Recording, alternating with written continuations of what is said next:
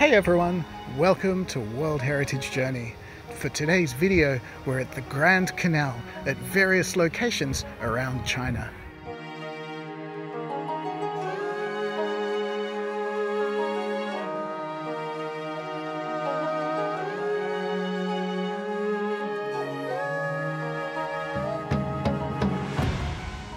The Grand Canal is one of the world's most incredible engineering feats.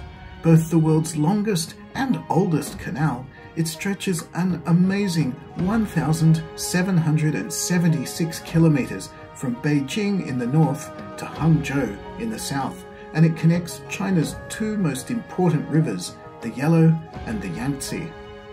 Although parts of the canal date back to the 5th century BC, much of it is newer, built by the Ming dynasty from around the 15th century AD, particularly by Emperor Yangtze. Here in Beijing, the canal ends at the beautiful scenic spot of Lake Hohai.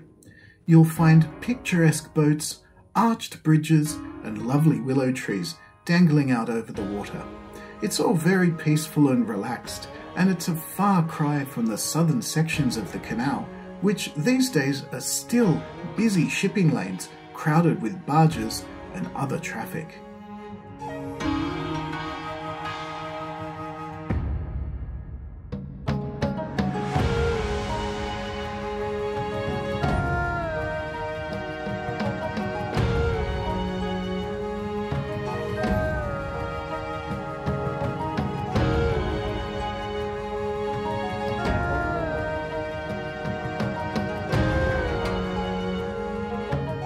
And so here we are. This is the end of the Grand Canal in the city of Suzhou in southern China, not too far from Shanghai. It's quite a nice bookend, I think, because the Grand Canal was one of the first sites that we saw here in China, and now the last site that we're looking at as well is right at the other end of the Grand Canal.